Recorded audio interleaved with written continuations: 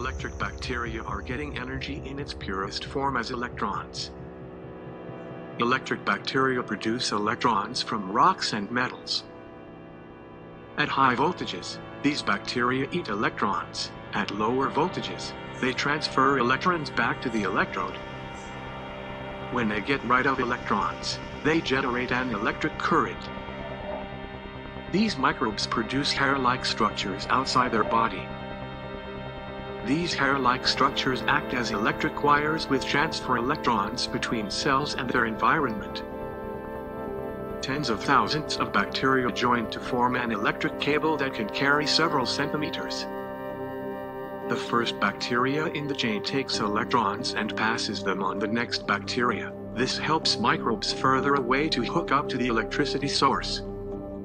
Scientists identify up to 8 types of bacteria that eat electricity. These bacteria are very different from each other. Scientists believe there is a whole part of undiscovered microbial world. All living cells are ultimately powered by electrons, and most obtain their electrons from food. But these bacteria can survive on nothing but pure electricity. Many of the most important things in life we take for granted. And that is certainly so with light, because light has created life on Earth. Everything we do and everything we experience depends on light.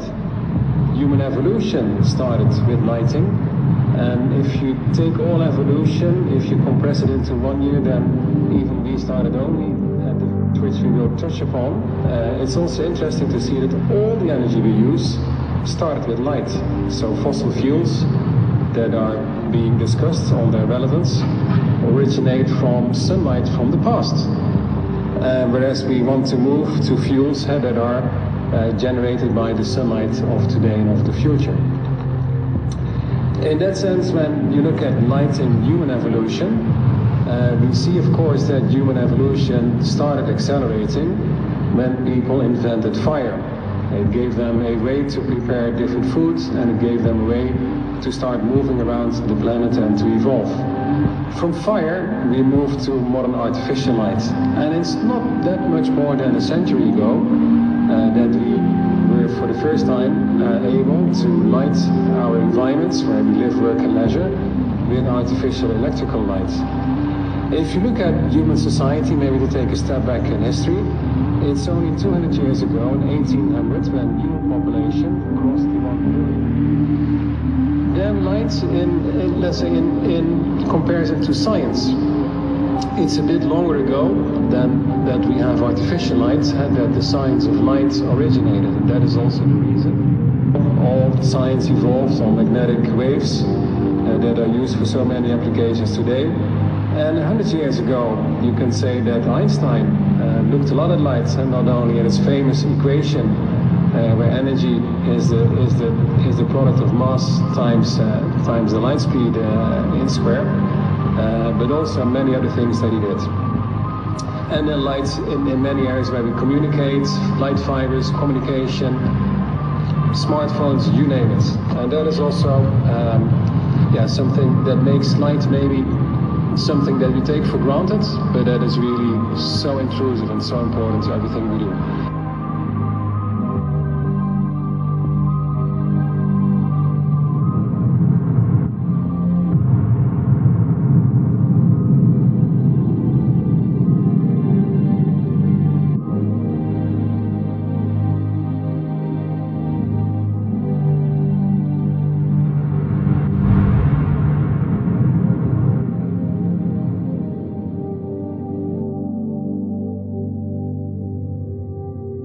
The importance of light in photosynthesis, to understand the nature and the characteristics of light, that have revolutionized nearly every field of science.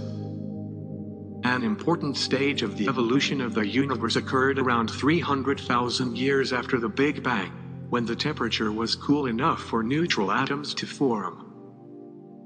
Before that time, there were too many charged particles to allow light to travel more than a very short distance. After atoms were formed, light could travel immense distances. In fact, We can receive today light in the form of microwaves that has been traveling for over 13 billion years. Perhaps of more importance to us was the formation of the Sun and the solar system, including our planet, about 4.5 billion years ago. Earth has been bathed with light from the Sun ever since. It is our most important source of energy. Sunlight warms us, causes weather patterns, allows plants to manufacture oxygen and our food from carbon dioxide and water, and it allows us to find our way around in the daytime.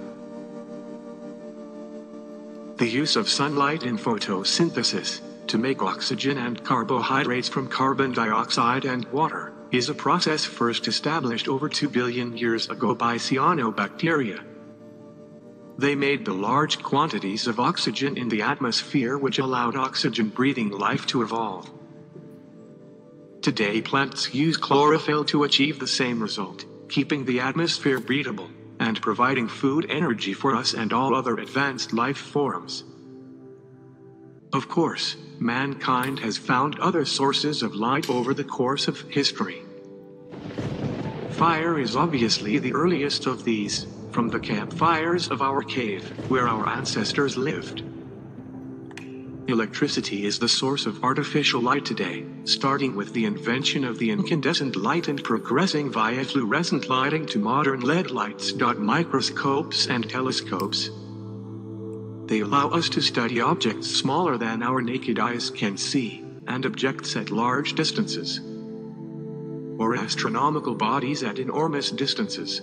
We can also send light from one place to another using optical fibers.